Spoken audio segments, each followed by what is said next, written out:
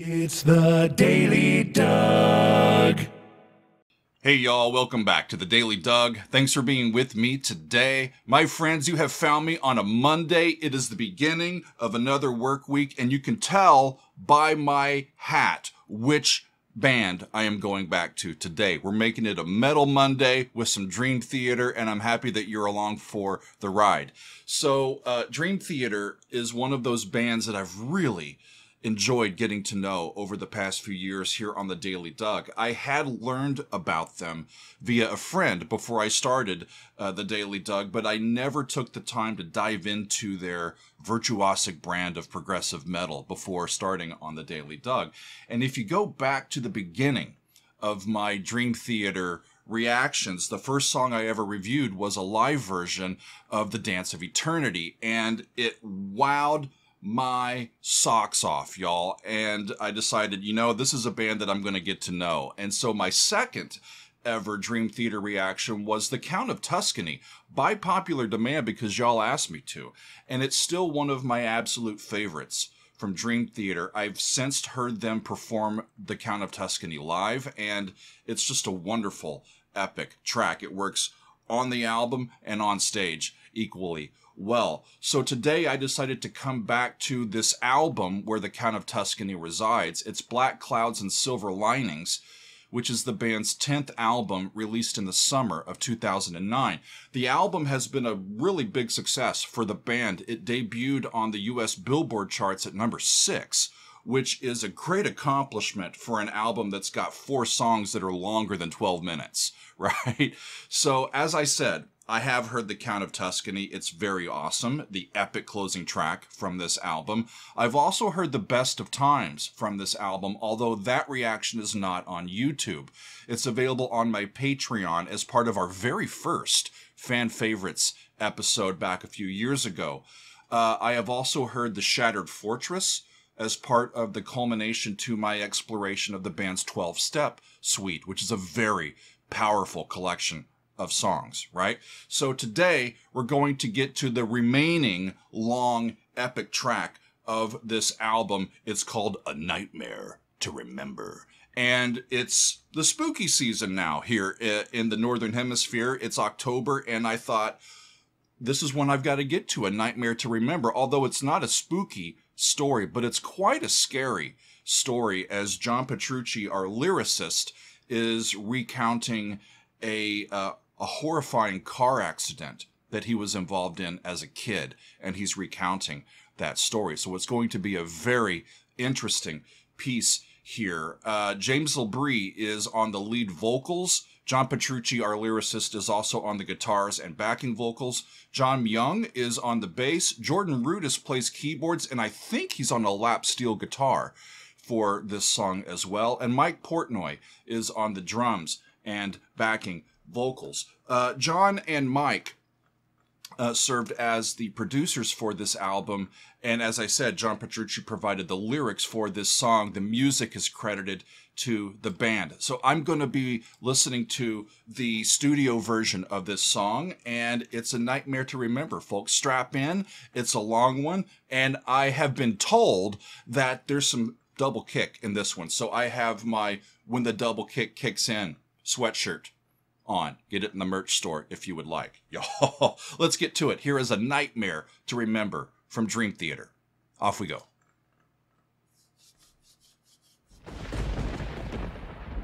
A clap of thunder starts us off.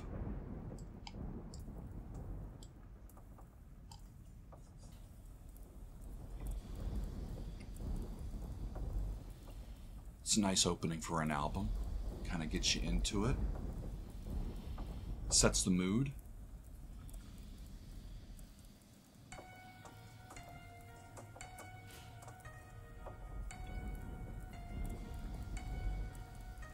That's E flat. Woo!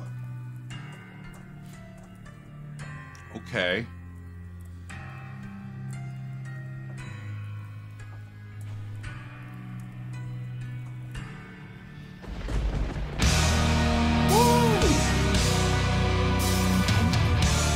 Nice.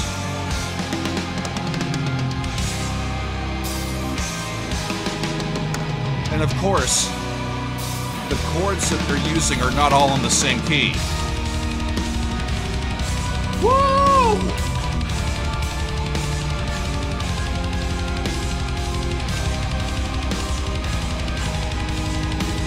That's dark, y'all.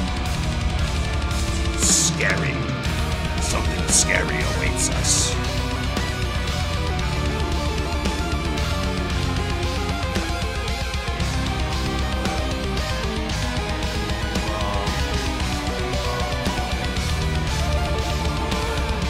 It's like outlining a diminished triad, how the roots of those chords are moving.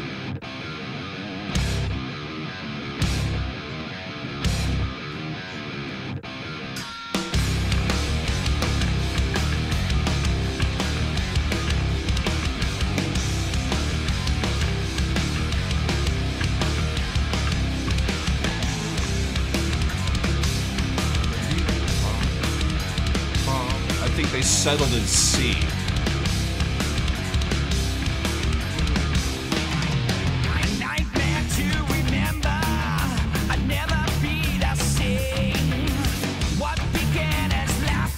Began as laughter. It's gonna turn to pain.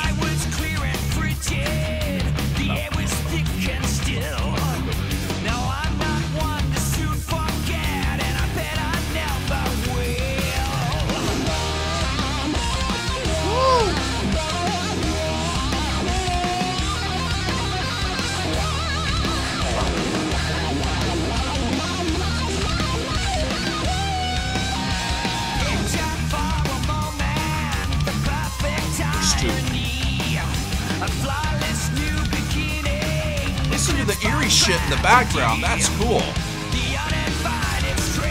So they're at a party, and an uninvited stranger starts dancing on his own. So they leave, and they start to make their way back home.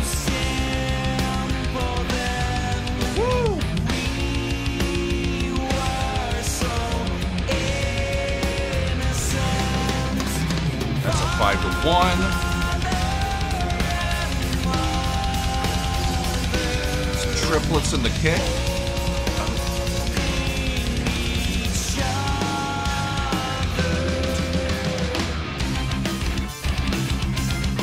So life was so simple then, we were so innocent, father and mother holding each other.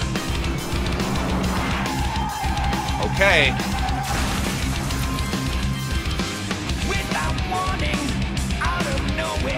Cool. Like a bullet from the night, crushing glass, rubber and steel, scorching fire, glowing lights, screams of terror, pain of fear, sounds of sirens, smoke in my eyes, sudden stillness wrapped in silence. No more screaming, no more cries.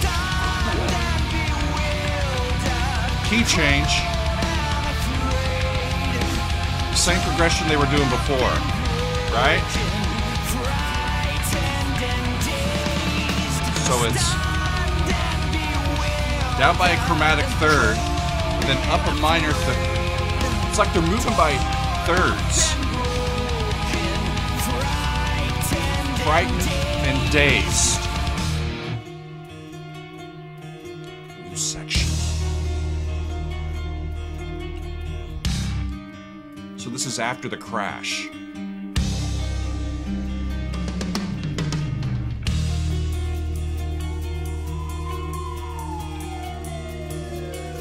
This is amazing, y'all.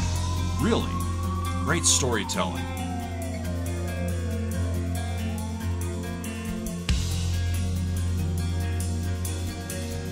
It's sounding like that's a dominant. But it didn't go to its one. It went to its... Lying on the table in this unfamiliar place. I think it was the 4 instead of the 5. Greeted by a stranger, a man without a face. Right, that's 4. Said, son, do you remember? So they're in C minor. even know your name. Then you shined a light into my eyes and said, take this for the pain. Hey. Nice. 6, 2, 3, 4, 5, 6.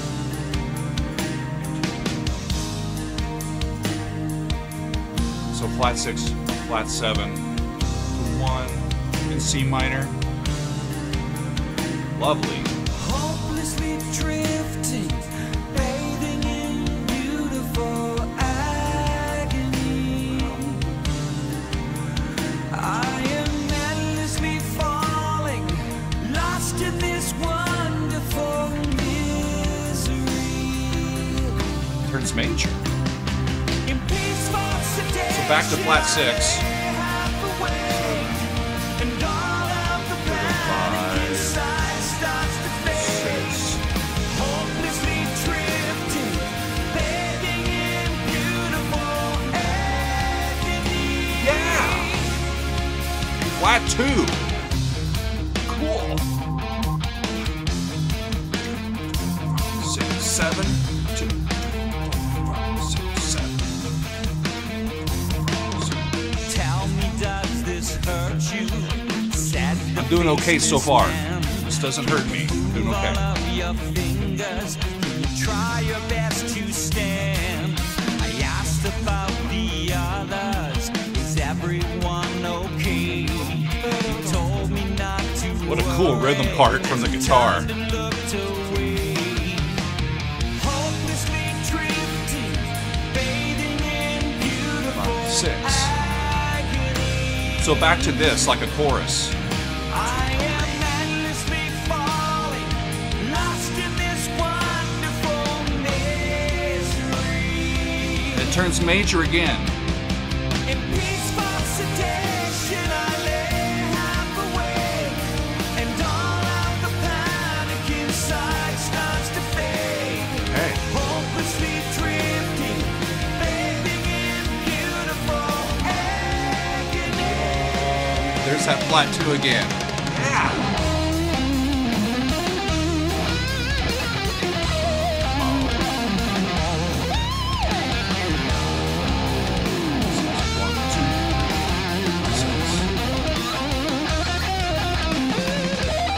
Five. 1, 2, 3, 4, 5.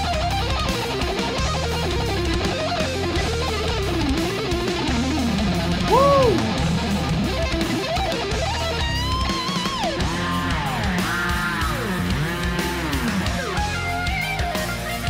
Jordan gets a solo.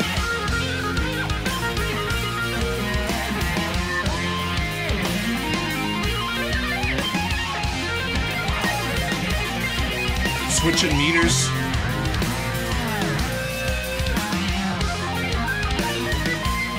I can't tell.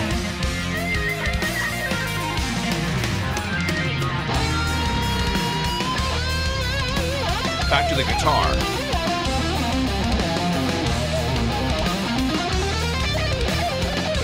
May-do.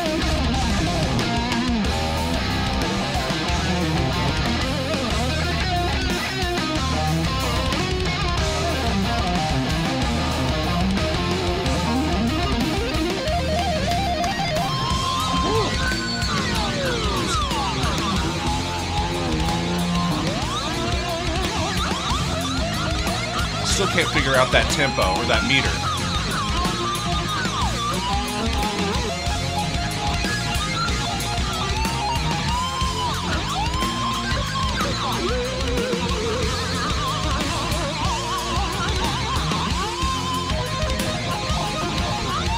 Boy, you can hear the agitation in John's guitar part, right?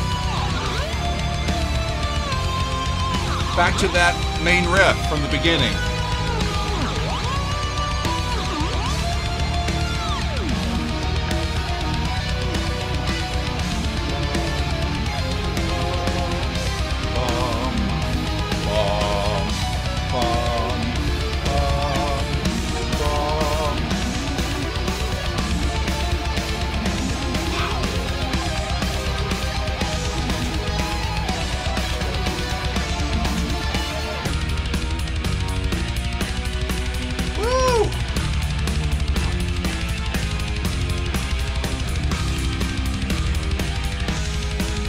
It's not too oppressive though, so I don't mind it.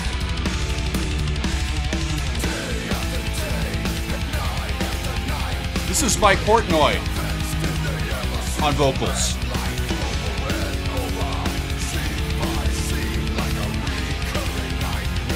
Haunting my dreams. Double time.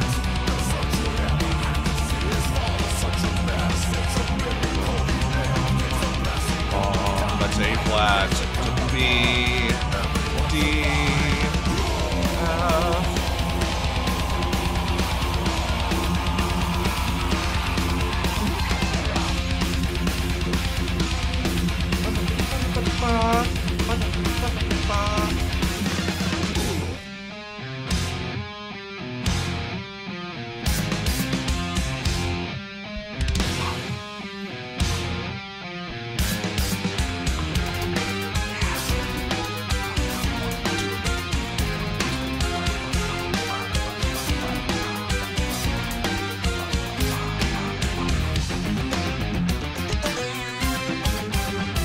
They're never out of tricks, y'all.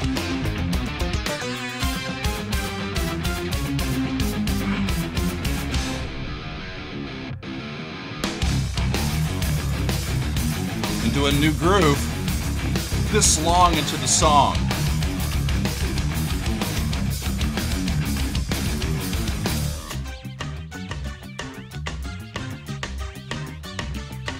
And they're doing this same progression again in a completely different instrumentation and sound.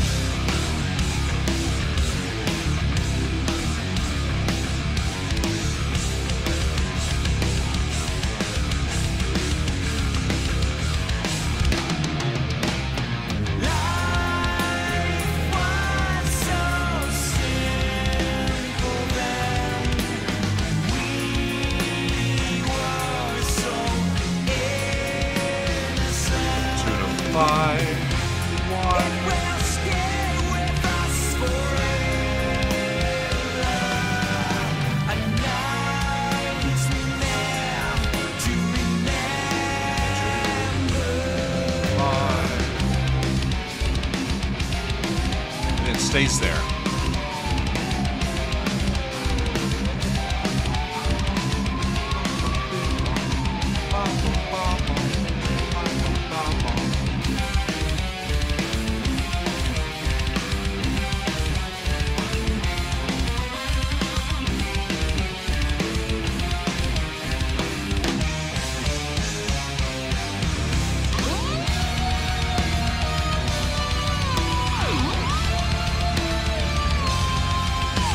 So I think a last time through these changes, these epic changes.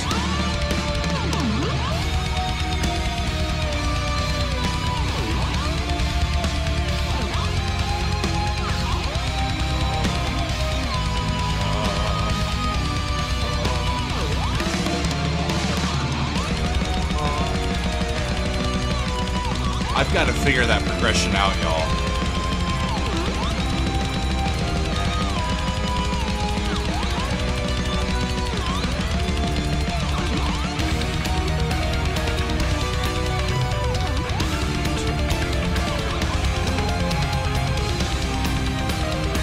So incredible.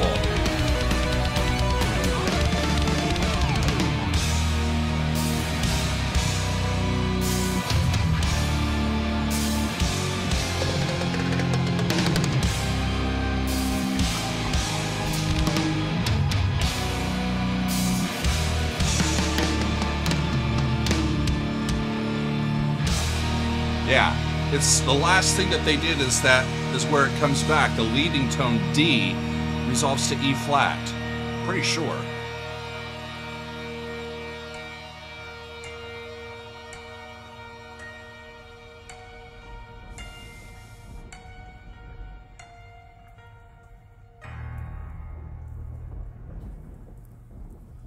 There's those black clouds again.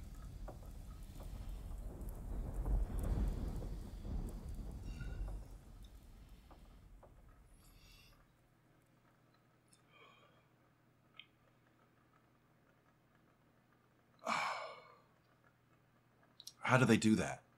How do they do that? I'm exhausted, and I'm just sitting here. I don't know how they do that, y'all. Need to make this part of my my exercise, right? Get my heart rate up. And these guys can get my heart rate up like phew. Holy crap. Y'all. So that starts the album. And then by the time we get to the Count of Tuscany, that ends the album. I don't know if I can make it through the entire album in one sitting, y'all. If I was to do an EPL on that one, I'd have to bring a friend to tap out, for a while. Unbelievable. Just amazing musicianship and amazing storytelling, for sure. As I've continued to listen to music from Dream Theater, I've come to understand that their lyrics are integral parts of their songs, y'all. Of course, they're known for their virtuosity on their own perspective or individual instruments, right? But the songs themselves hold up because they have something to say, whether it's a story about an experience from their life or talking about addiction or family issues or war and conflict and producing full concept albums like Metropolis Part 2 or The Astonishing with integrated complex stories. They're really great at taking us for a ride, and they've never steered me wrong yet. They really haven't, y'all. And it's great to see that the band is still going strong here in 2024, like really strong. In 2024, Mike Portnoy has rejoined the band. This was his last album with them in 2009. And now they've got a brand new album with Mike with them, and it's in the can and it's just waiting to be released. We're still waiting, guys. We're curious to see what the new album's going to sound like, please.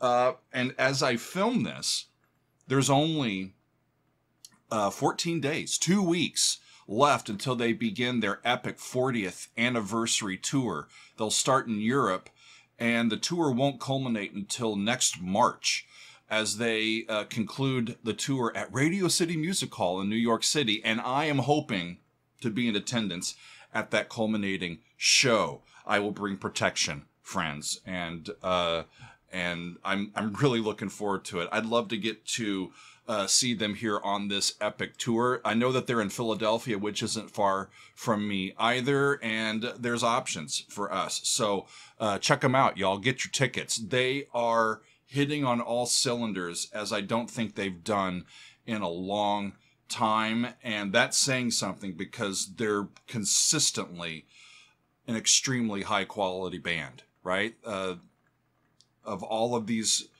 episodes that I've ever done, looking at their music, they never disappoint. They always just bring everything that they can. It seems like, they're giving us all of themselves in these albums and in these songs, and that's why I think it gets to me.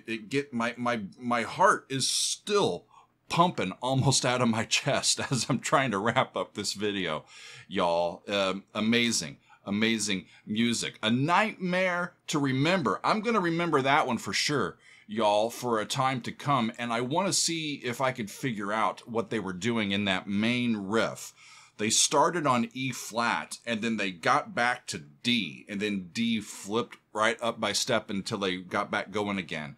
And the chords that they were using were chromatic. They're not all in the same key. They're moving places and using these pivot chords and common tones to move to these different places. And it doesn't necessarily get them out of a key necessarily.